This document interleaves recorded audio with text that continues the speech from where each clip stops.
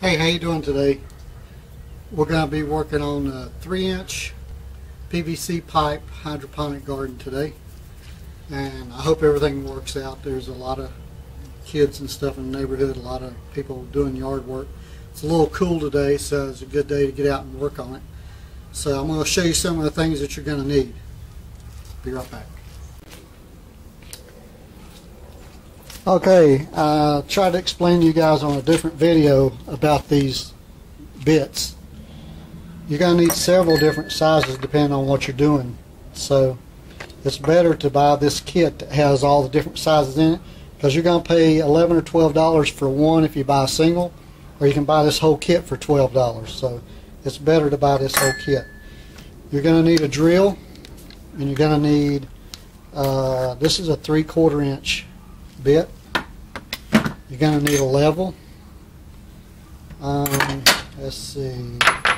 You're going to need a caulking gun with some caulking. Possibly you're going to need a skill saw if you have to build the whole frame and everything. And you're going to need, I'm using this. You get it from the hardware store. It's a watertight fitting. 1/2 inch here, 3/4 inch here. And also I use these rubber grommets, and I'm going to show you where they go in a minute. So that's about it that I can show you here. I'm going to move the camera and I'll show you some other stuff. Some of the stuff, you're going to need these hangers. You're going to need 3-inch PVC pipe. You're going to need end caps. I can't show you the whole thing or anything because it kind of shoots the neighbor's house, and I don't want to get them upset by showing their house. But this pipe that comes into here, a lot of people use PVC. I'm using the same black plastic that I'm going to use for the pump and everything. And what a lot of people don't show you, I left it on here. I don't know if you can see it or not. Let me check the cameras. Hold on a second.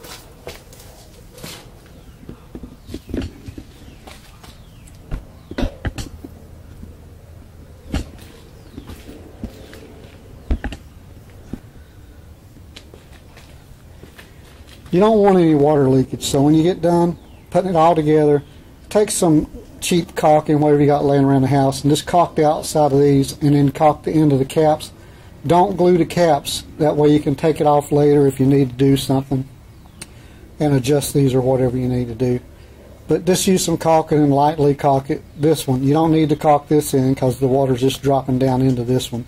Then it'll run down to the other end and do the same thing down here and drop into this pipe. So this is the other end of the pipe. This is where the black tube is going to come in and the water supply is going to go in here. That's going to run down this pipe to the other end where I was just showing you. And then it's going to come back down to this end. Same thing here. It's going to drop down in this pipe into this one and then run back down into the water bucket where we keep our solution with the fertilizer and everything we need to keep the plants going. Okay, hold on. I'll show you something else. Okay, and what I've done is I've drilled these holes 12 inches apart. Now if you have a plant that's going to be real big, you can just cover one of these and do every other one. You don't have to do every one. But for small plants and stuff, I like to have them only 12 inches apart, and in that way I get the most use out of my pipe. So with 3 pipes here, 10 feet long, you're going to get 27 plants in here. This is some of my plants that I've gotten started that I'm going to be transplanting. And this is tomatoes, this is squash, and over here this is tomatoes. And in my box inside, I'm going to show you in just a second, I've got a bunch of lettuce and some bell peppers growing, but I'm going to go show, I'll go show you now. Okay, this is my makeshift light that I made because I didn't want to spend a lot of money on their light. But anyway, this is the cover that I usually put on it when I'm germinating the seed. Don't need it right now because the seeds are germinating and the plants are growing.